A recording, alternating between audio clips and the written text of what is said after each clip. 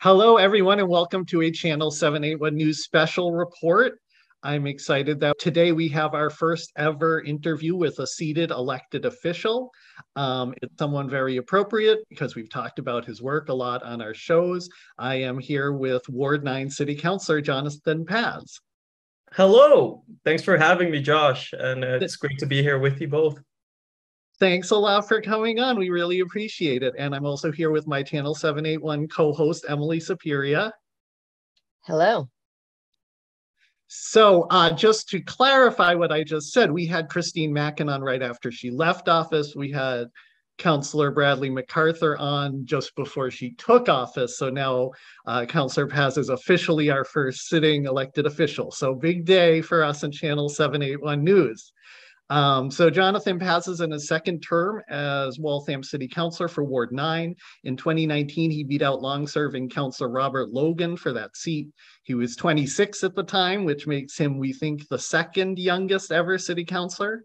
One way that he stands out on the council is instead of just responding to issues that are specific to his ward, he organizes people around issues also that are important to the whole city or to the whole state.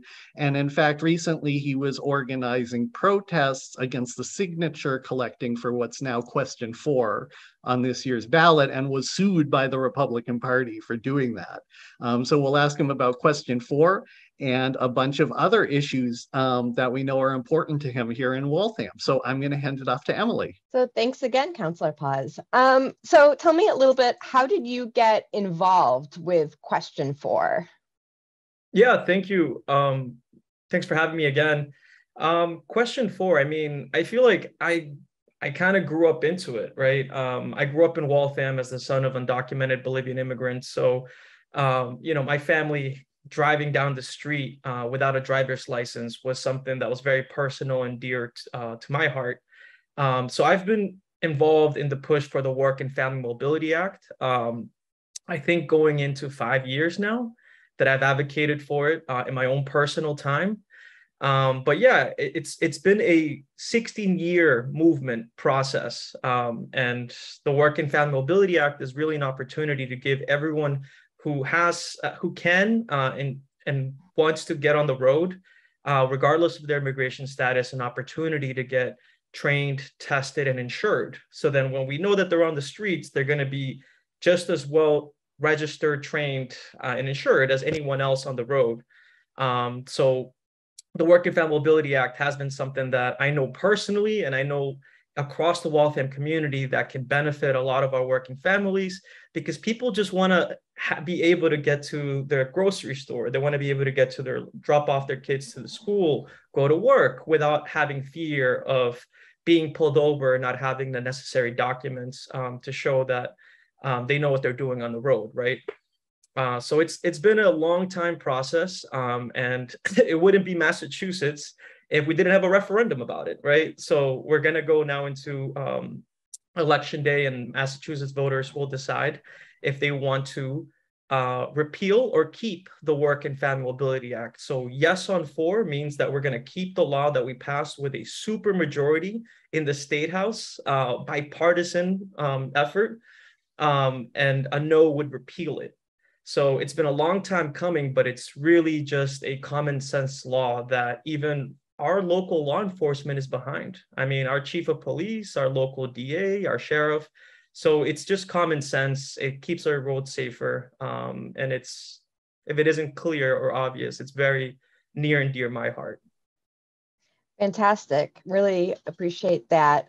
And so one thing I've been curious about, but haven't been able to find information about, is that question 4 doesn't appear on the voter information packet. Do you have any insight as to why that happened, or what anybody can do if they're seeking more information about question 4 beyond tuning into their local news? Yeah, absolutely. And this is why I'm here in this show. It's that it's really flying under the radar. But the short of it is that it got registered as a ballot question very last minute in September, I believe like mid-September. So it missed the printing and the distribution that all the other ballot questions had. So it's on the ballot. It's going to be on for election day. But I can tell you a long story about a very long summer. Not sure if you want me to share that one. Yeah. Yeah, please share if you've got a great I'd story like to hear share. more We'd love about, to hear that it. work. Yeah. Yeah. So it's, I think, it's a very telling story. I'll just say it like that. So we make history in the State House, Massachusetts State House. We make history in July where we not only passed the Working Family Mobility Act, but we passed it twice. Because as soon as it passed, the governor vetoed it. We knew he was going to veto it. And then we had such overwhelming support in both with state reps and senators that it was passed again, overriding the governor's veto. And we did not have 1 week to celebrate. We did not have 1 week, not 7 days passed by, 6 days and a few hours passed by. And the leadership in the Massachusetts Republican Party went around pushing for gathering signature effort, which is completely, within the scope of the law. They have a right to try to repeal something. But they went around, they invested this entire summer gathering signatures, misinforming people, lying to people, fear mongering, using all these xenophobic and racist slurs that we've known for decades, right?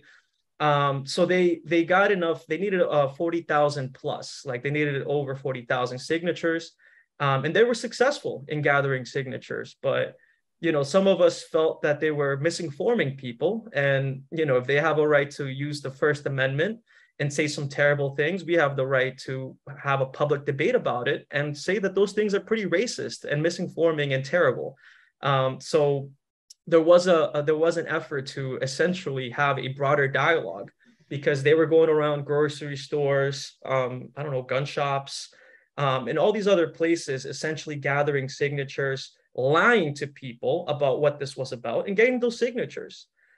So it was a concerted effort to, in my view, play political football with the lives and the safety of Massachusetts taxpayers.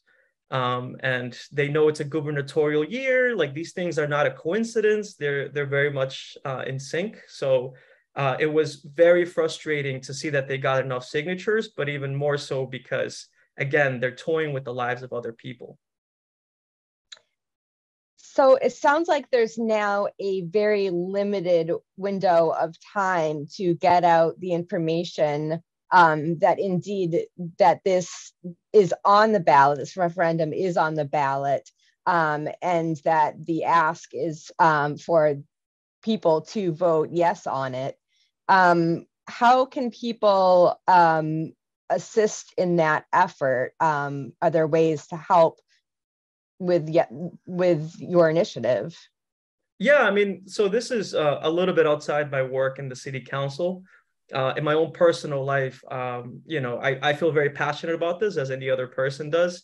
And I've had Tuesday canvasses, phone banking. It's a tall order to run a ballot campaign with, like, let's say 6 weeks, maybe just under 2 months worth of time to get out the word, make sure people know what's at stake, making sure that people really understand this, because there's a lot of misinformation flying around. But yeah, I mean, if people want to get involved, they can definitely reach out to me. And we're even going to partner with some Brandeis students who want to get out the word.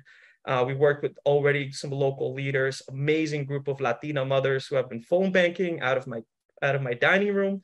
But we're trying to get the word out. We're trying to get people to really be activated and engaged on this issue, because for too long, people have been asking for this. You can walk down the street and talk to your local barber, your grocery store worker who may be an immigrant without status. They will tell you they need a license. So it's just such an important issue, and I'm more than happy to get more people involved. But we are saying yes on 4 for safer roads. When you were talking about the misinformation campaign around question 4, when they were here on Waltham, we heard them telling people that the most important reason for this is because if undocumented immigrants can apply for a driver's license, that means they can also vote, which is false.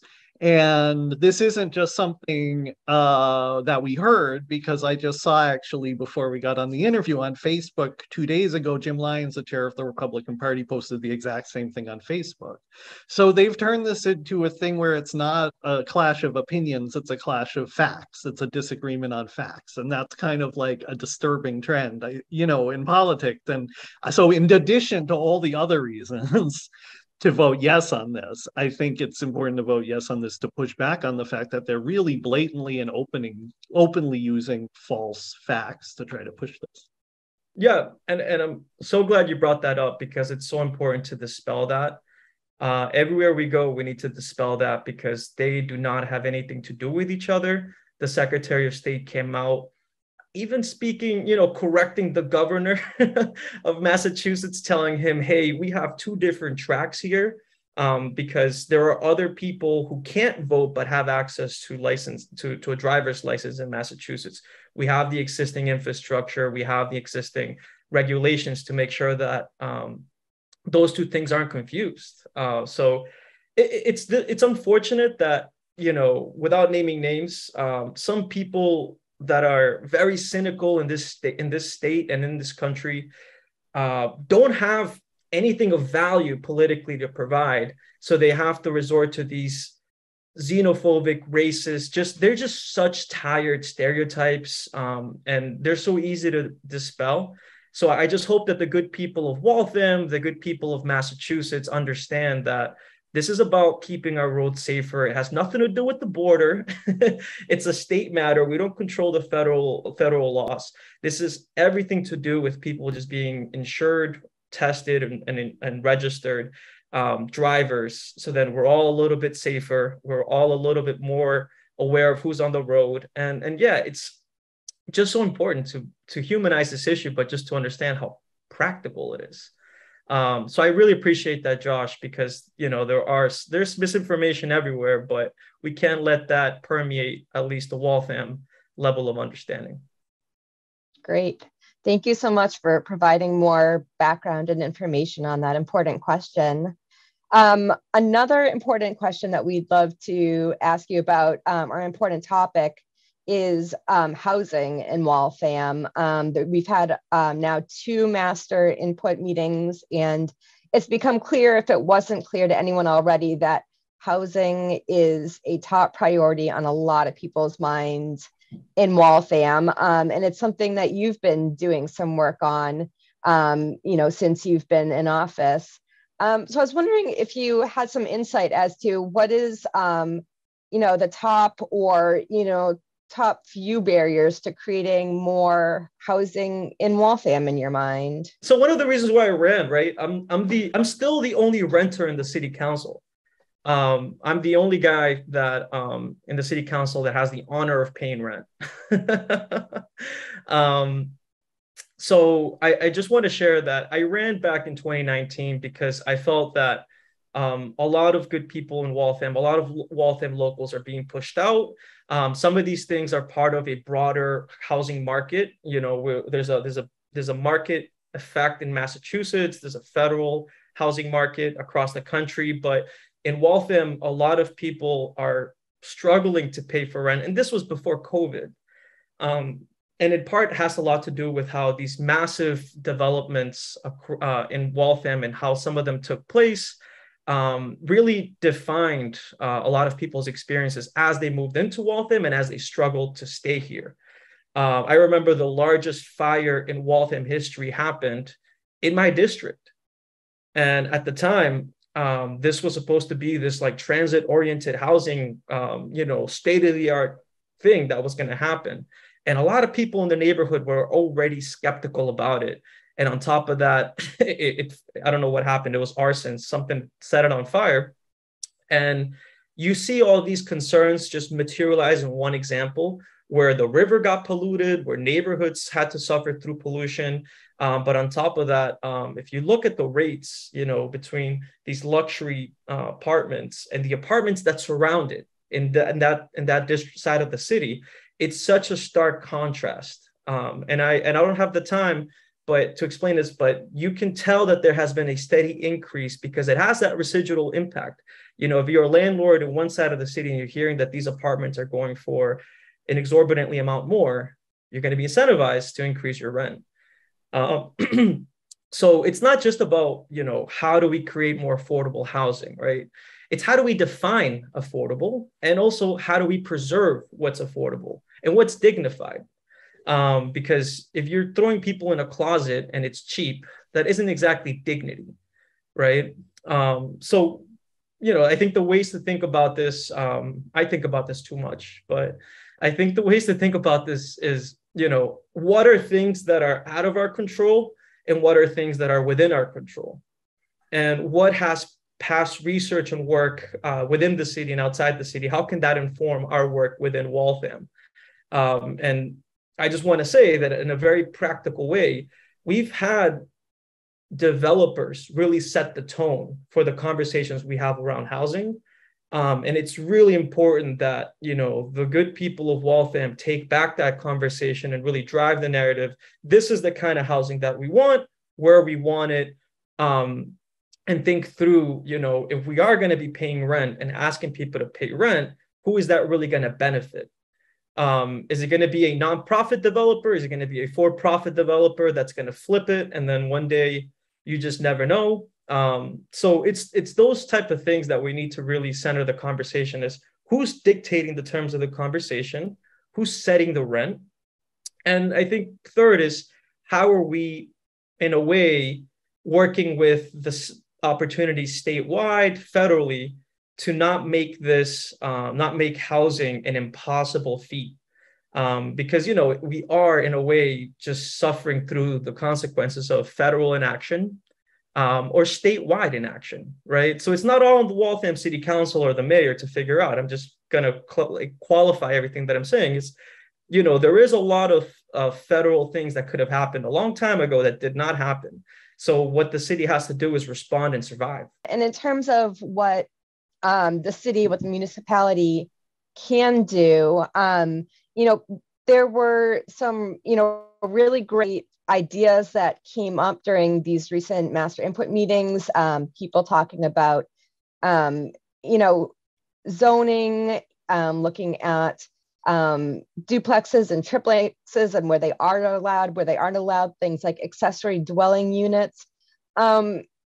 Based on your knowledge or your insight, do you think that efforts like those could have a significant impact on our housing needs? Are those avenues that we should pursue as neighboring communities have? Yeah, I mean, I think I've only seen so many potential housing developments in my time. But I think that there are some that people were very excited about, and there were some that people were very nervous about. I think the zoning is a major piece of it because, you know, a few decades ago, I mean, some towns and cities in Massachusetts don't have inclusionary zoning, and Waltham does. And we even went a step further to amend our inclusionary zoning.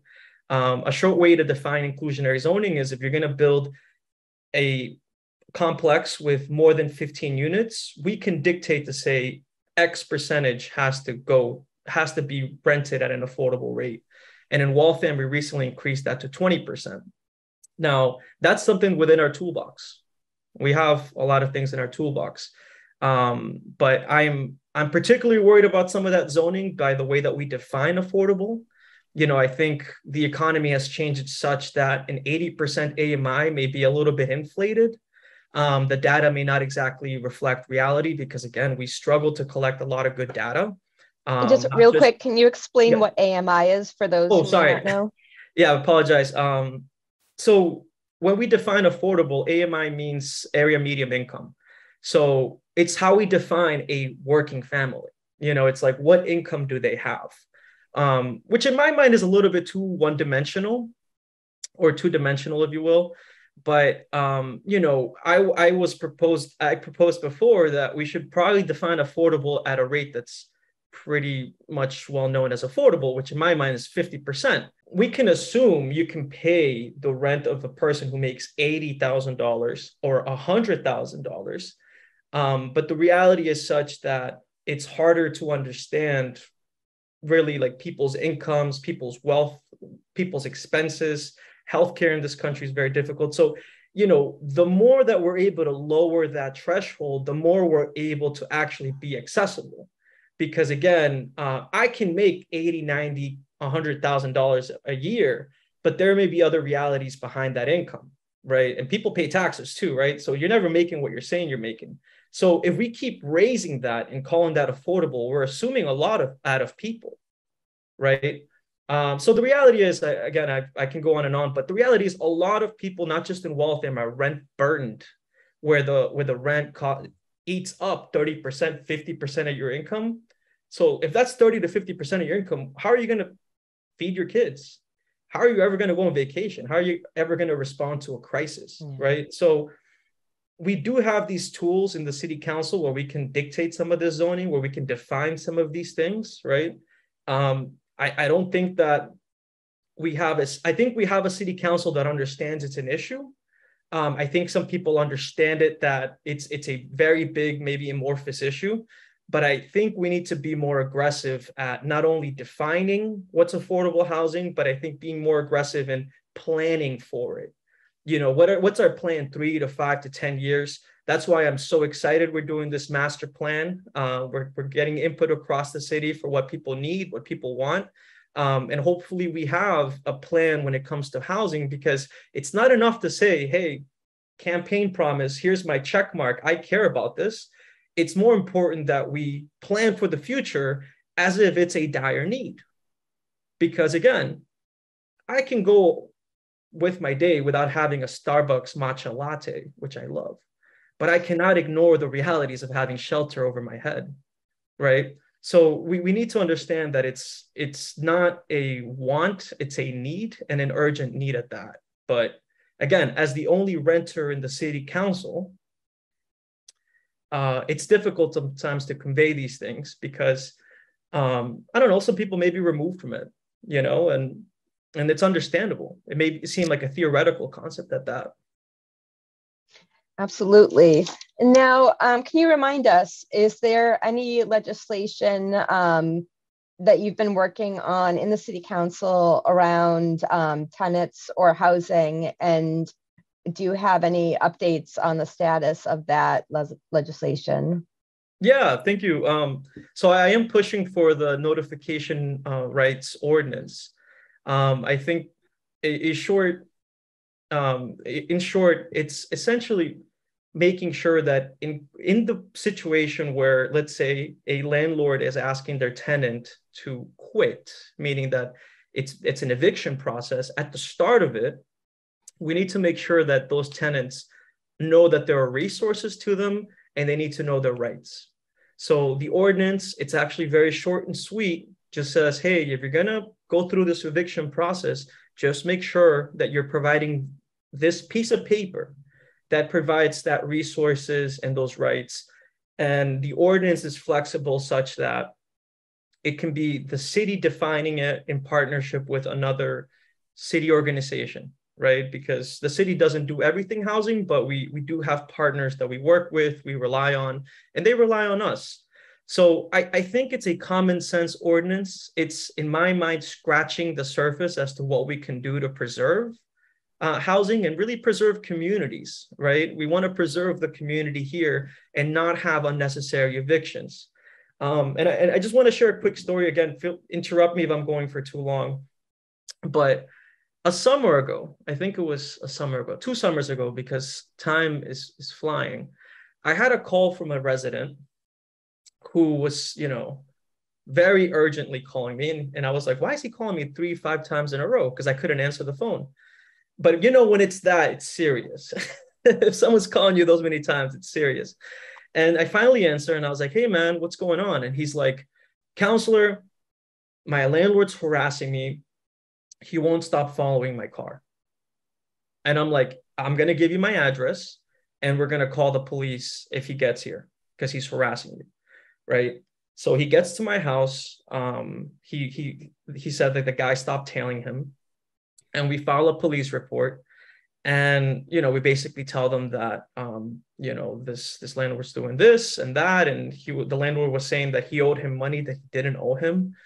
But, the guy was really worried for his safety. He was worried about how can this impact him in the future.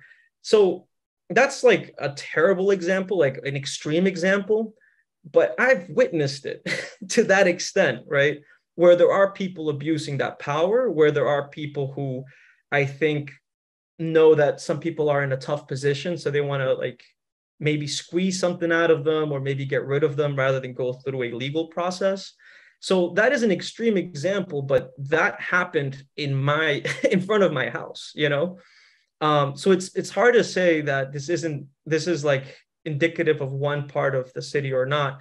I just think there's a lot of tenants across the city that have expressed some desire to know where the resources are. If only I knew I could have gotten rent from the city, right? Because we were giving out rental assistance at some point, right? I've heard that a lot more times. If only I knew that I had this right, or that my landlord couldn't talk to me this way. And then I've heard on the similar coin, landlords saying, if only I knew what resources to point my tenant to. I don't want to have to go through this process. If only they knew, right? So it is a win-win when everyone's operating with good information. And we have those parameters, we have those laws in place to make sure that people can have a dignified process if they do have to leave. We started with a resolution to talk about homeowners, landlords, and tenants. We wanted to have a conversation around displacement. So we got data from people who were not only evicted, but foreclosed across the city. I don't have the numbers with me because I'm still moving into my new apartment, but I was pretty surprised how widespread foreclosures were across the city and evictions. Like the data was pretty distributed across. But we did extensive work on displacement, understanding how COVID impacted people's livelihoods in the city. And we realized in the Community and Economic Development Committee that we needed an ordinance to at least address it from this perspective where we can impact it the most. So we are moving it to Rules and Ordinances. And I just introduced the ordinance at Rules and Ordinances Committee, and we'll have hopefully a healthy and extensive debate about it. But my hope is that we move forward with this and make sure that at very least we're notifying people of resources and their rights and doing it across the city in a way that we can be proud of. Absolutely. Josh, do you have any follow-up questions? Yeah, you had mentioned working with nonprofit developers, and that made me think of a specific project that was in your ward during your time, which was the Armory idea. And we actually asked Christine Mackin about it recently, because even though it happened before our show was on the air, we think it's a good example to look at to understand how housing works or doesn't work.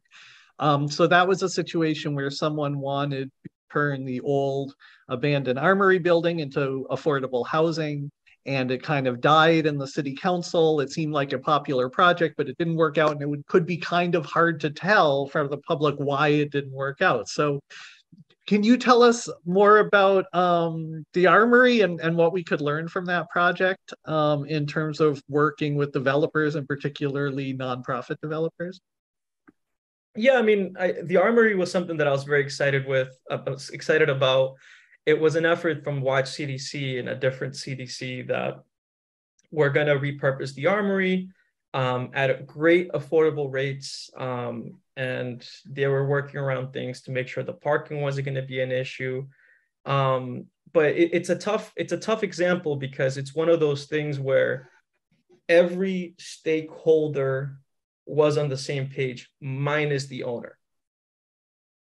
And it was a learning opportunity for me because at the time, in the to be really fair, I was missing this information that there wasn't a purchase and sale agreement, and that we started this whole process without a real commitment from the owner to say, hey, I'm going to sell this, A, and B, I am going to sell it at this price.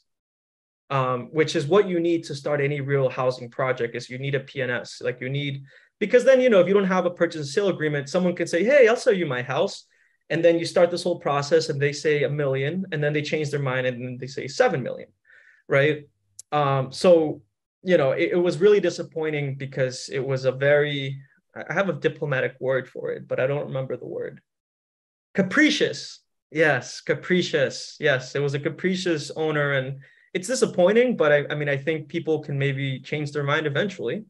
But we just couldn't get an agreement, a purchase and sale agreement, and it didn't happen. But it would have been a phenomenal example of what community-led affordable housing can look like, because the majority of the community around it said, we don't want a rotting piece of Armory in our backyard. We want to see something that's good and thriving.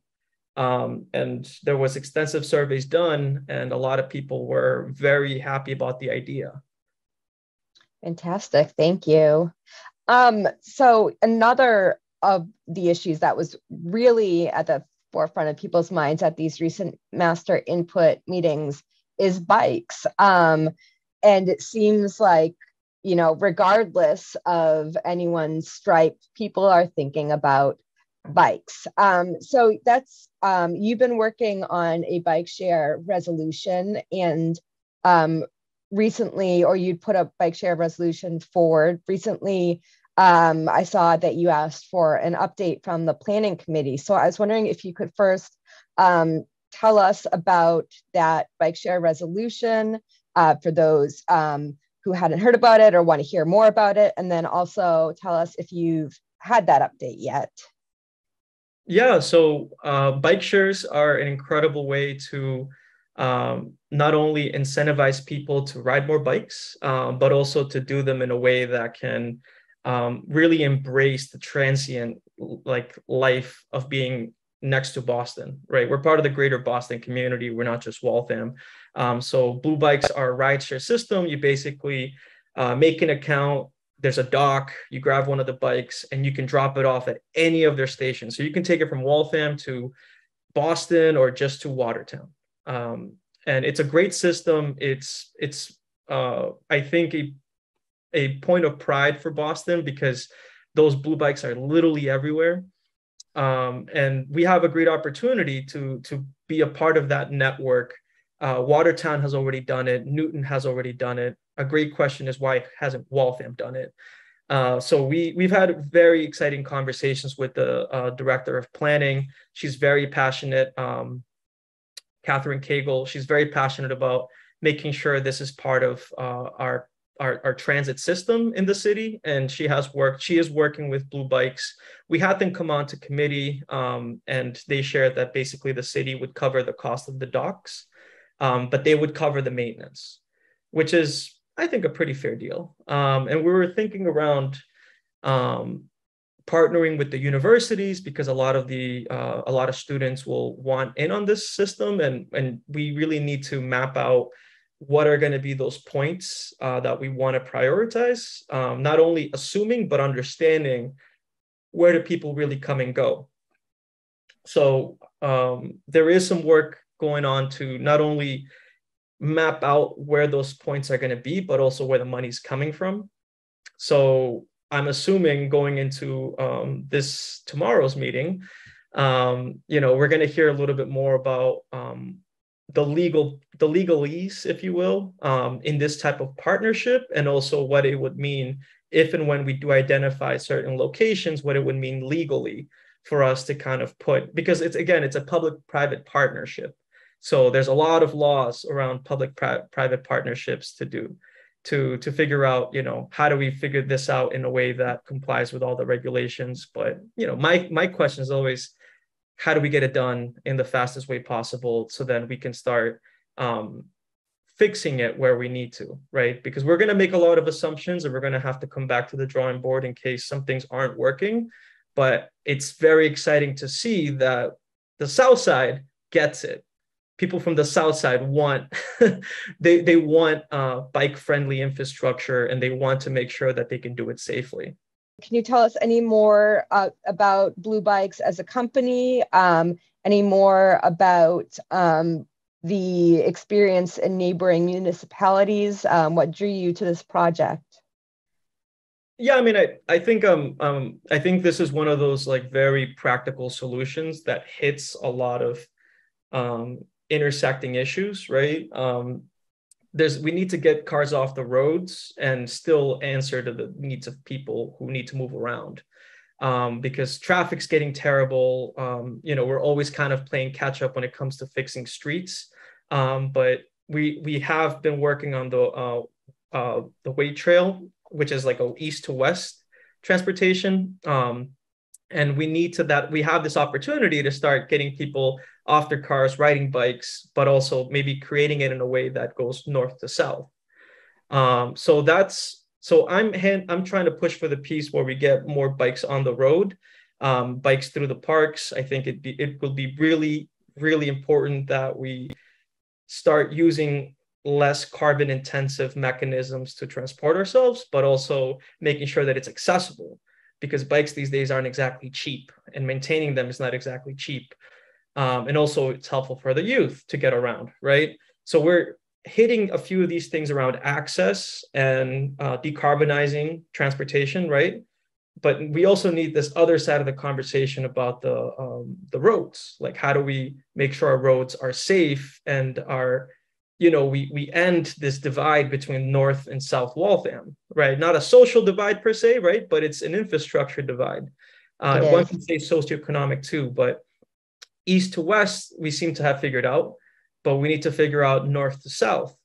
People on the south side want to go to the high school or want to go to the farm. And then people on the north side want to come hang out in Moody Street because we're the more fun side of the city, right? So that part, I think Councilor Darcy is really spearheading. And I hope that we really take that on in a very serious way, because the north to south conversation around Lexington Street, having its own independent bike lane and having some safety parameters behind it, I really think is dire. You can't have one without the other, because we don't want to just have bikes that don't have the safe infrastructure around it, right? So it's very exciting, I think, to start leveling up these conversations, and they're becoming a lot more mainstream, and I think for the right reasons. And we've got so much to look forward to in our upcoming municipal year. We've got an election next year for mayor and city council. I think there's a lot of questions in our grouchy minds, but also beyond. So far, one thing we know in terms of the races is that Mayor McCarthy is running for re-election. Beyond that, do you have any predictions about the races, mayoral, city council, any thoughts that you'd like to put out there as people start thinking about gearing up for a season that I think will come much more quickly than we anticipate? Yeah, and time flies, right? Yeah, I mean, it's very exciting to see a lot more people, maybe through COVID, maybe through other reasons across the country. People are getting involved with local government. So I don't know, I can anticipate some very healthy competition, I think, at every level, from school committee to city council. I'm not sure about other candidates for mayor, but it wouldn't surprise me if other people decided to take a leap for it. But I'm very much encouraged by the level of participation I've seen all across, from parent groups to just people asking questions directly at these public input meetings. There's a healthy, I think, level of democracy happening in Waltham. So I think next year we'll continue that trend. But yeah, it's very exciting. Fantastic. Well, we want to be mindful of your time, but if you'd be interested, we would love to have you back again sometime. Would you be interested in coming back and speaking with us again? Oh, absolutely. Come on. Wonderful. Thank you so much. Yeah. Thank you. Thank you very much for doing this. This has been interesting, especially the parts about housing. I thought that was really helpful background. Yeah.